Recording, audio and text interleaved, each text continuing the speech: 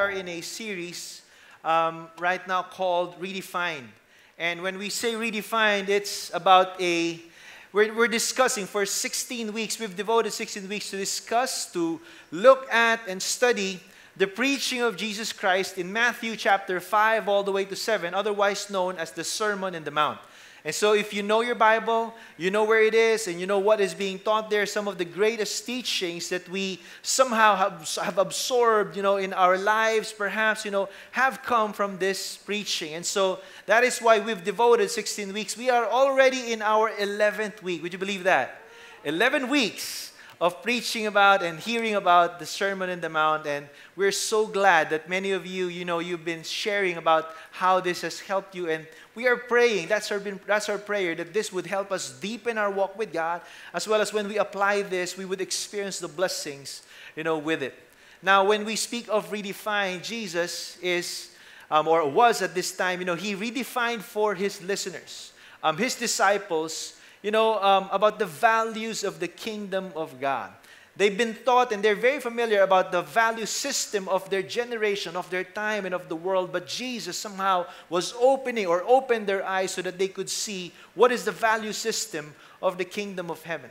Jesus redefined for them what it means to have a blessed life. Jesus redefined for them what it means to be a Christian and the impact, the authority, the influence that God has given us. He also redefined for us how we ought to relate with one another, and redefined for us how we can relate with God. And so we talked about, the importance of, giving in the right attitude, the right heart, of praying and fasting in the right heart. Last week we talked about prayer as our way of growing in our relationship with God.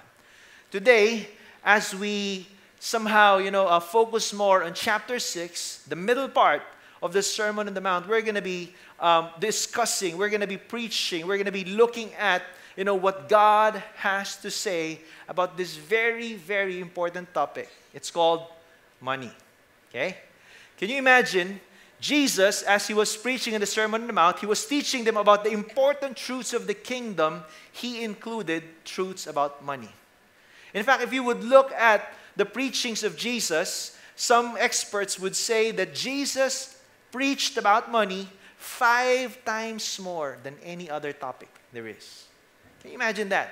He devoted most of his preaching airtime, preaching about money 5 times more than any other topic. Randy Alcorn, a famous writer and a Christian pastor, even said, that if you would somehow make a percentage of Jesus' preaching, Jesus preached 15 times about money and possessions and wealth, and he preached more than heaven and hell combined. Can you imagine the emphasis that God gave, that Jesus gave about this topic? So much so, because I believe because he understands the world that we live in. How many of you know that it is important for us to have money? I mean, we will not go about our day, every single day, without money. I mean, just go out of your room, go out of your house. When you want to go to the mall, it involves money. When you want to do your groceries, it involves money. When you want to, study in school, it involves tuition fees. When you're looking for a job, one of your main considerations is money.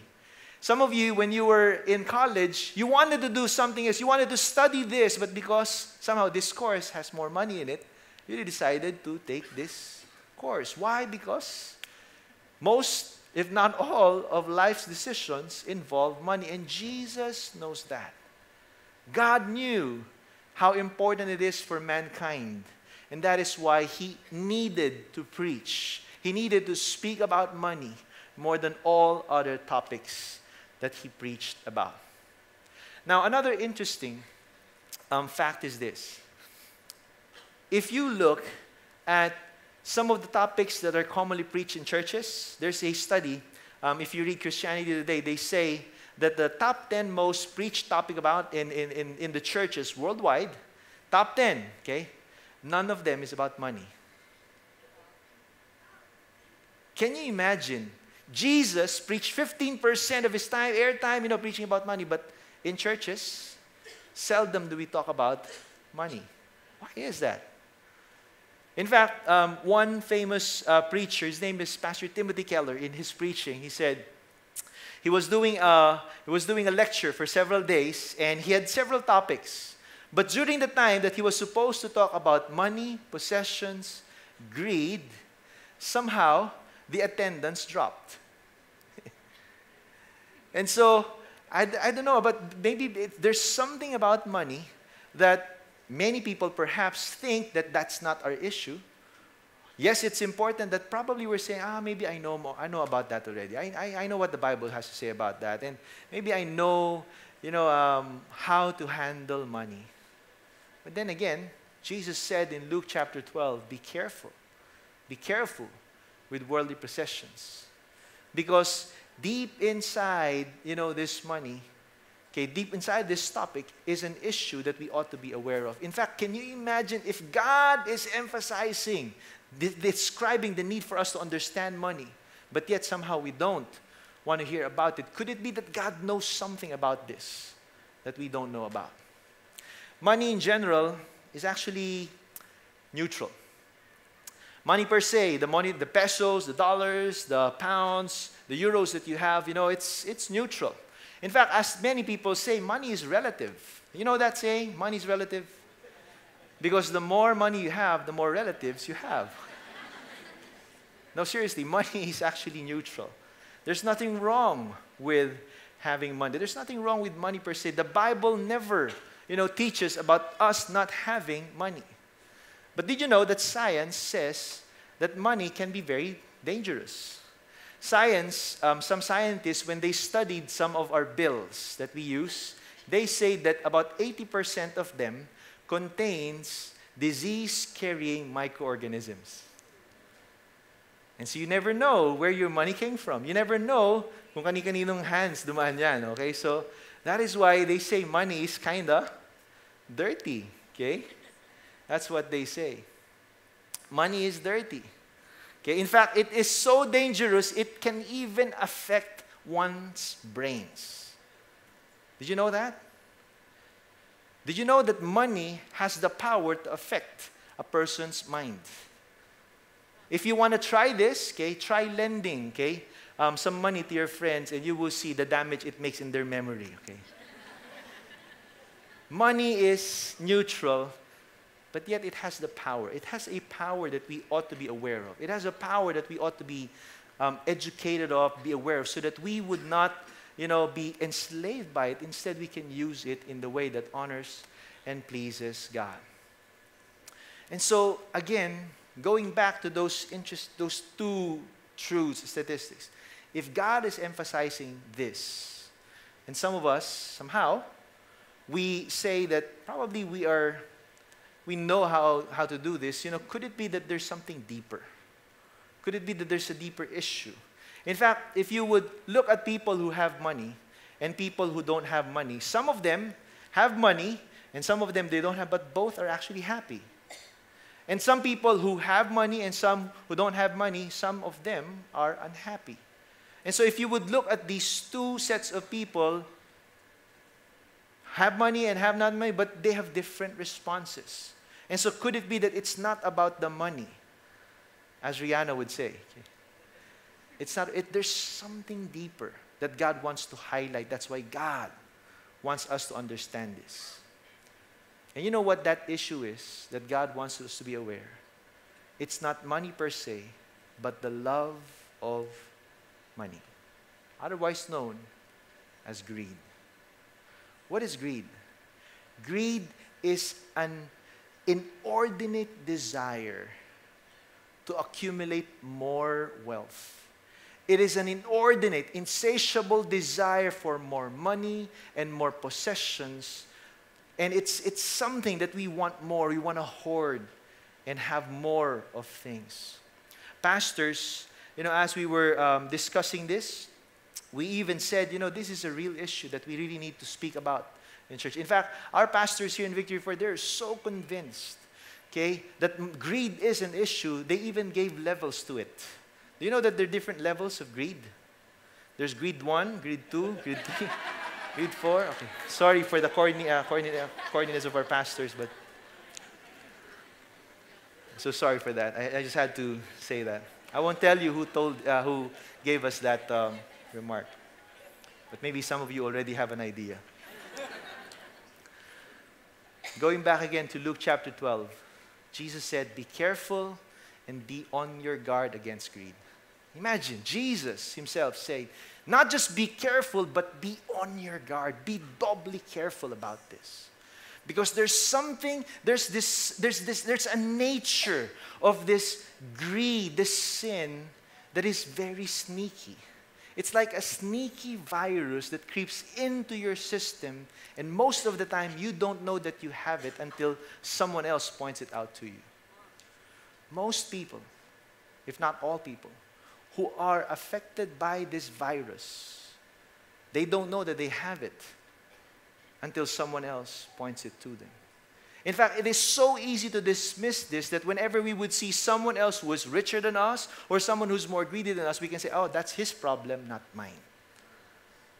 Greed has a way of masking itself. That is why God said in Luke chapter 12, Jesus said, be careful, be on your guard against greed.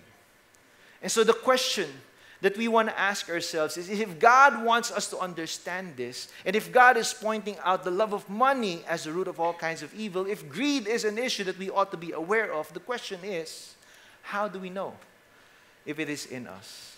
If it is so sneaky, and if oftentimes people who have it are not aware of it, how do we know if it's an issue for us?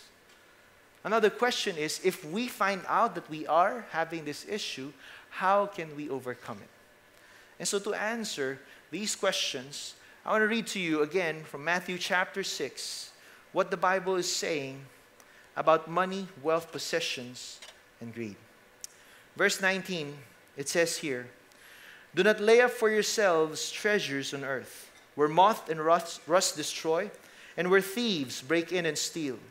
But lay up for yourselves treasures in heaven, where neither moth nor rust destroys, and where thieves do not break in and steal. For where your treasure is, there your heart will be also. The eye is the lamp of the body.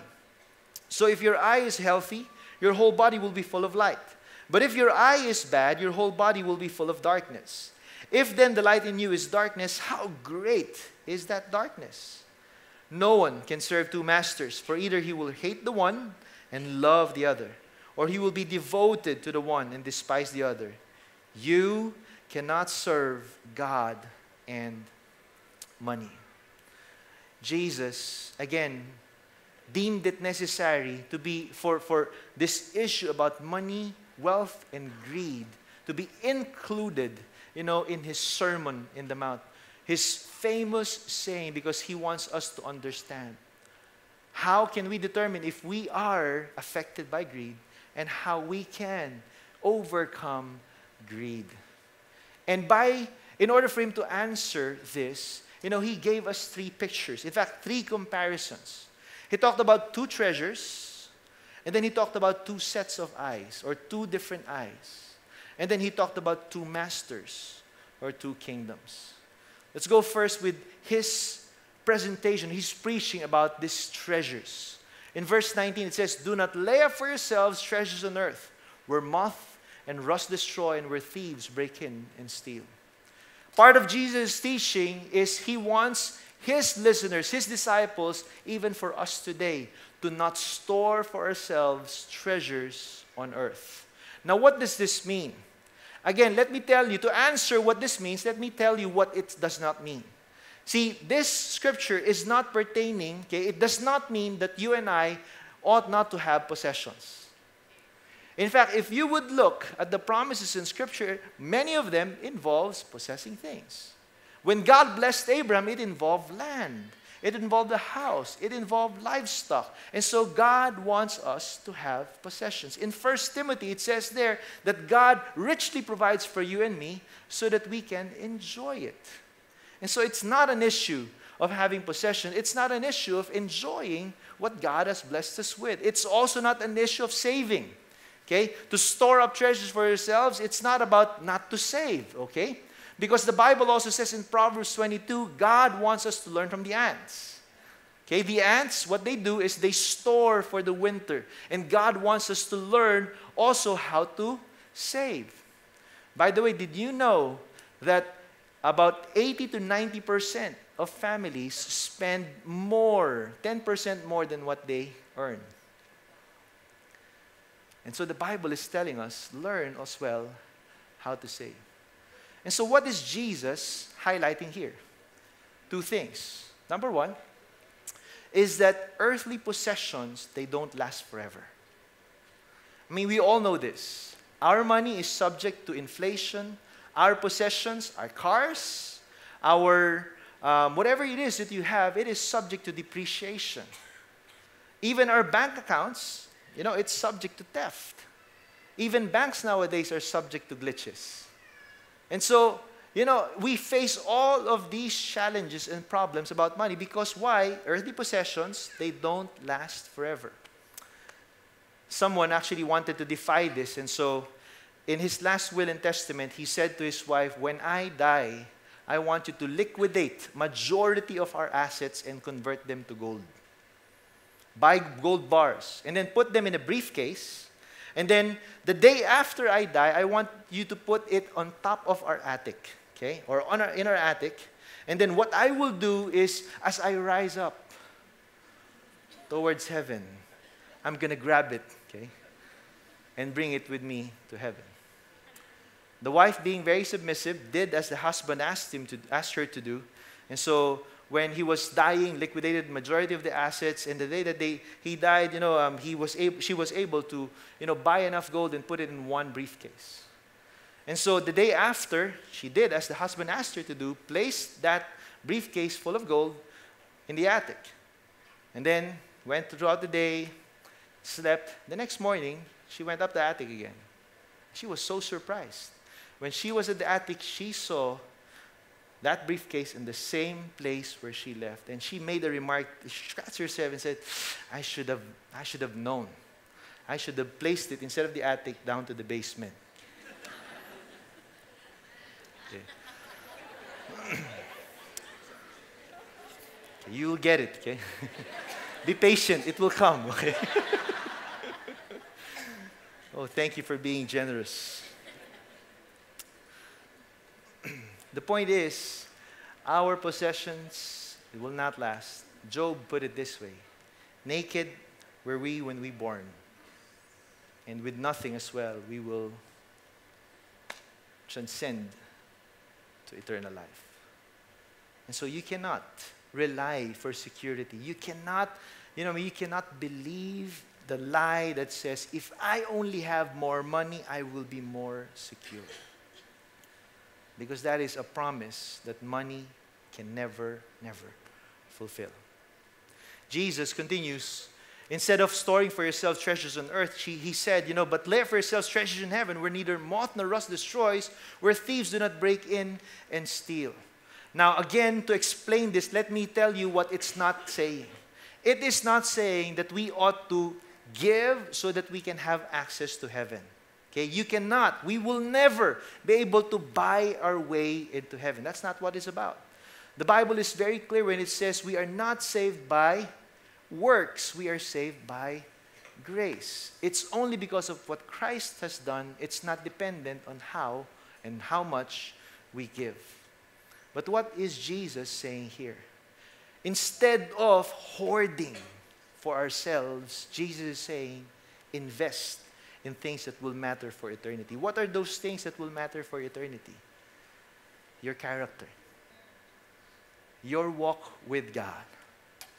Some of us, we like to invest in gadgets, but have you ever bought a nice Bible for yourself? That's a good investment that we will also cherish, that will help us prepare for eternity. See, we can invest in ourselves because, this has an impact in eternity, but not just that, but the people around you as well, it has an impact in eternity. And so what Jesus is saying here, invest in treasures of heaven, it speaks of people as well. I want to share with you a very encouraging update. God has opened for us an open door with the Philippine Army. And basically, they gave us a memorandum of agreement so that we can somehow minister to selected army officials and present to them the Word of God and pray for them and minister to them. I'm so grateful that we have some of Victory Group leaders here who would invest their time, their resources, their prayers. They would invest their, some of them would even spend for this. They don't get paid for this. They don't, get something from this, but they would do it and gladly do it for free because they love God and they believe that what they're doing matters for eternity. They're believing that the impact of the Word of God in the lives of those young military officers would have an impact in their families, would have an impact in this nation, and would have an impact even in eternity. Many of these army officials received Jesus Christ as their Lord and Savior. Can you imagine that? I believe God deserves a hand for that. Amen? So can you imagine? I mean, the Army opened up, the Navy opened up as well. Pastor Rico Ford, we said, even the PNP we're having, and so slowly but surely, somehow the gospel is being preached in our military. Can you imagine what will happen to this nation 20 years from now? If we start to invest in the right things. Can we imagine what will happen, how this nation will be transformed if we start investing in people, and treasures in heaven? Jesus went on to share in verse 21, "For where your treasure is, there your heart will be also." Why was he asking us not to store treasure on earth, but store treasure in heaven? Because he's saying there's a direct link between our hearts and our wallets. There is a direct link. There is a strong connection between a person's heart and a person's possession. In fact, when you invest in something, most likely, oftentimes, your heart will be so attuned to that. Yun na lang talaga yung magiging focus mo. If you've ever invested in a particular stock, I'm sure every morning or most of your time, you would be reading about what's happening, how your stock is performing. In fact, how do you know if your heart is in the right thing? How do you know if your heart is not here in this wallet? How do you know that your heart is not there with possessions? A few questions that we can ask ourselves. Number one is, what occupies our thoughts more when we have nothing else to do? What do we fill our mind with? What are we more concerned about? What is it that we fret constantly, are anxious about the most? Apart from our loved ones, what or whom do we most dread losing? What are the things that we measure others by? When we relate with people, how do we relate with them? Do we relate with them as equally? Or do we relate with people who are well off, more special than those who are not? What is it that we know that we cannot be happy without? And if in any of these questions our answer is possessions, money, or wealth, that's a good indicator for us to know that we need to submit this heart to God and allow God to make it in the right place. Take it to the right place. Can you bring out your wallets? Some of you are already wondering, what is this guy going to do? Okay. Bring out your wallets. Okay, lift it up. Okay, we're not going to ask God to fill it, okay? So, this wallet has a string to our hearts. Our prayer is that it would never be invested in the wrong things. Amen? That God is our supplier, not our jobs, not this wallet. This wallet is not our security. Amen? This wallet is not our significance. Amen? We believe that God owns everything and God deserves everything as well. Amen? Do you believe that? Yes. All right. Can you pass your wallet to the person right now? No, just kidding.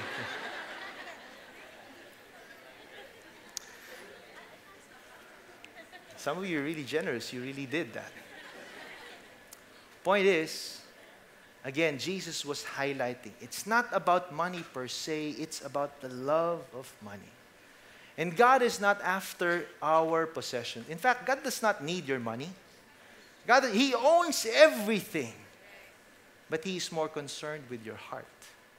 And that is why He is commanding us, invest in the right things. Verse 22, it says there, the eye is the lamp of the body. So if your eye is healthy, your whole body will be full of light. Verse 23, but if your eye is bad, your whole body will be full of darkness. If then the light in you is darkness, how great is the darkness? Jesus now transitions from two treasures now to two different kinds of eyes. One bad eye and one good eye. Now, Jesus is not talking about ophthalmology here, right? He's not talking about the literal eyes, but he's talking about what those eyes represent. See, in Scripture, if you would study it, you would see several scriptures rather, that somehow relates and interchangeably uses eyes and hearts. Again, building on from what he spoke earlier about our hearts connected to our treasures. In Proverbs 22 or 28:22, in the New King James Version, it says there, a man with an evil eye, there's that eye, okay, hastens after riches and does not consider that poverty will come upon him. Proverbs 22:9, he who has a generous eye will be blessed, for he gives of his bread to the poor. What is a good eye and what is a bad eye? Basically, a bad eye is a stingy eye. A bad eye is a greedy eye. And a good eye is a generous eye. See, the problem with money is that when we are too focused on money, it will block our perspective. And oftentimes, when our eyes are unhealthy and when we cannot see, the things that are happening around us and the things that God wants us to be concerned about, oftentimes we will be too focused with ourselves, our needs, and our wants, making us to want more, to crave more, and to ask for more. That is why Jesus spoke about these two eyes. And the good eye is a generous eye, able to see the things around us. People who are in need. People who need your help. And not just able to see it, but also having a generous heart to it. That's one of the things that we're praying that we ought to have, that we will have, that we would all have good eyes. I want to commend these people to you.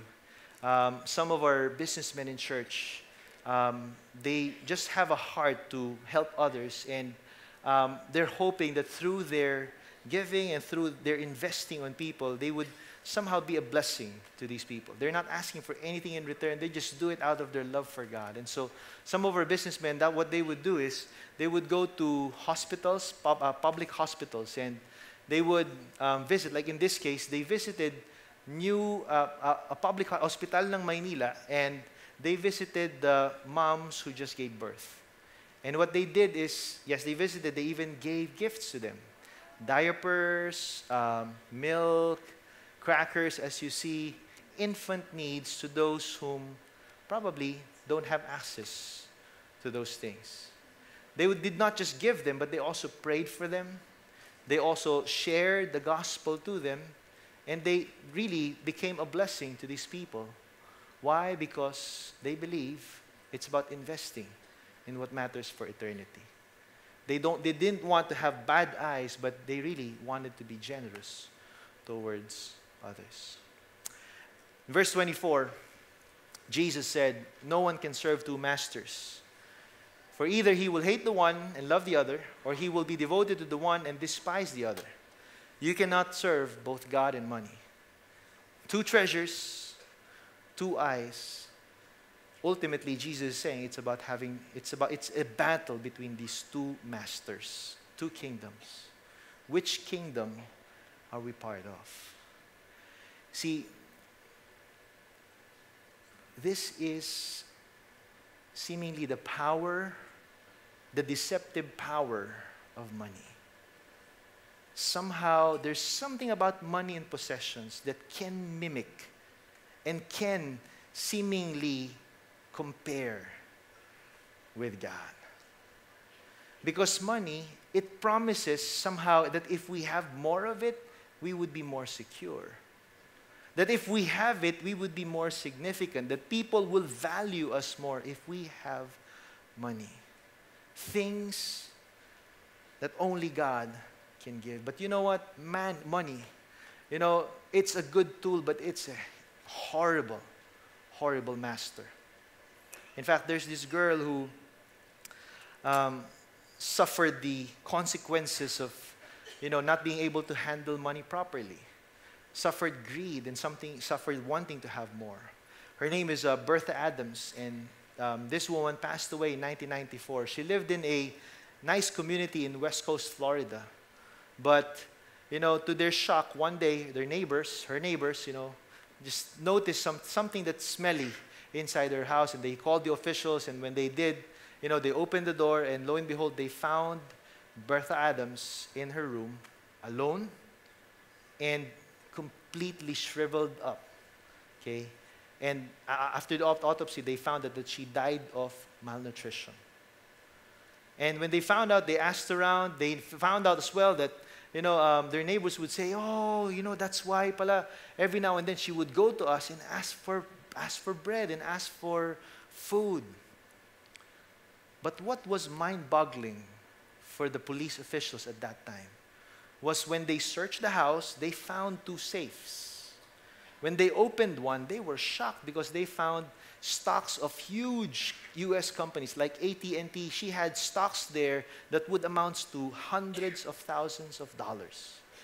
Not just stocks, but even cash. $200,000 in one safe. When they opened the other one, they found $600,000 in the other safe. How could a woman who is that rich die of malnutrition? How could a woman die, okay, of hunger when she had those things? Could it be that she wanted more? That she didn't want to touch it because she knew and she thought that's her security. That's her significance. See, money is such a bad master that if your life's pursuit, if you want to please money, it will cost you a lot of things. And in her case, it even cost her her life. Money is such a bad master. That is why Jesus is saying to us, be careful. Be alert, be on your guard, that this love for money will not creep in and affect and infect our hearts. How do we combat this? If we are not to love money, then we are to love God. 2 days ago was my eldest daughter's birthday, and she turned 9. And to celebrate her birthday, we went to the mall, and we wanted to have dinner. And before we went to the dinner, I have 3 kids. My youngest is 6 years old, and my youngest said, Dad, can we go around and buy something? Buy a gift for Gabby. Buy a gift for my sister. And so I was asking her, okay, where will you get the money? Okay, because if you wanted to buy, of course, I'm going to pay. So it's really me who's buying. But thank God, she received a gift from her lolo. And she had, some money. And when she had that, I'm gonna use this money. And so we went to a bookstore, and since my daughter loves books, she dragged her sister to the kids' book section. And as she was going through the different books, she was saying, Gabby, do you like this book? This one, do you like this book? Okay, we'll buy this, okay, for you, okay, as my gift. And so and I asked her, can we just wait? Can we just look at the prices? I mean, can you afford that? And when we looked, one is about 300, the other one is about 500 pesos. And she said, do you know how much this is? It will cost you about 800. And so if you have 1,000, okay, 800 will go to your sister and only 200 will be left for you. Is that okay with you? Yes. Grabbed those 2 books, went to the cashier and paid for it. When I asked her after, why did you do that? Why did you spend that much for your sister? For her, it's very simple. She said, because I love my sister. And you know what? If we don't want money to be an issue for us, we have to check, who do we love? Who occupies our hearts? Because if God is our love, then there's nothing too costly that He would ask of us that we will not be generous enough to give. Nothing is too costly for someone that you love. And so the question now is, how do we love God? See, to love God, it does not start from us. To love God genuinely is not about what we do or our works. It starts and it's fueled when we understand how much we are loved by God. It starts by understanding that Christ loved us so much that He gave His life for you and me. See, all other treasures in this world, all other treasures would demand a lot from you. All other treasures would demand even your life just for you to have it. Do we realize that Jesus is the greatest treasure? But instead of demanding things for us, He willingly laid everything for you and me. Can you imagine what happened on the cross? He was there, hung on that cross, bleeding for death, gasping for air because He could not. It's painful for Him to breathe. He was stripped of His robe. He was there practically, almost naked. And Him being naked at that time, it's just a picture of what actually He gave up for you and me. See, Jesus, He is enjoying. He was in heaven, but yet because of His love for us, He decided to let go of the magnificence of heaven and be here and be like us. Experience pain, hunger, shame, just like you and me. And do you know the reason why He was so? The reason why He endured it is because when He looked at you, when He saw you, when He thought about you, He said, this guy's worth it. This woman is worth it. Some say value is determined by the price someone is willing to pay for it. Guess what? You are valuable. We are all significant, not because of our possessions, but because someone who is so significant deemed us as significant. We are valuable because someone who is of the ultimate value valued you and me. In Romans chapter 8, verse 32, talking about security, talking about being significant in Christ, it says there in verse 32, He who did not spare His own Son, but gave Him up for us all, how will He not also with Him graciously give us all things? How can we be free of greed? Allow the grace of God. Allow the gospel to permeate every aspect, every corner of your heart, and see what happens. Because if we know that God was generous for us, if we know that we are secure in God, if we know that we are significant in God, even before all this wealth, you know what? It would be easy for us to be generous, to value people in the way that God sees them, to honor them, and to relate with them in the way that God wants us to relate with them. I cannot imagine what will happen if all of us here allow the gospel to permeate every aspect of our hearts. I cannot imagine. I can just only imagine what will happen to our families, to this church, and what God will do through our church. Amen. If we would be a people who would know how to invest treasures in heaven, who would have a good eye because we have a master who is Jesus Christ, our Savior and our Lord. Amen? Can we all stand up?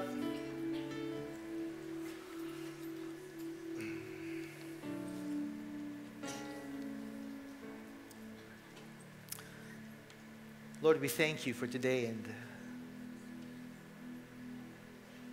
God, Lord, we commit this time to You.